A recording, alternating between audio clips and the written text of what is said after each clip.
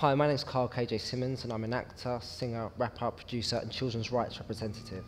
When I was younger, I was put into care at 5 years of age, and even though I was in care, I still had this love for the arts. Michael Jackson for me was an idol.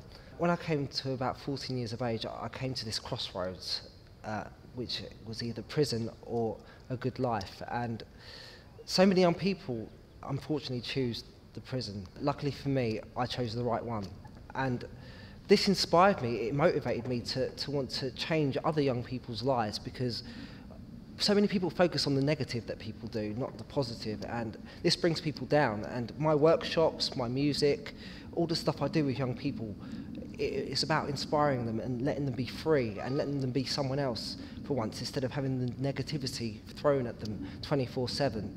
And it turns their life around. I have so many stories of young people of how I've turned their lives around, and it makes me privileged. Just helping one person makes it all worth it, you know, everything that you do.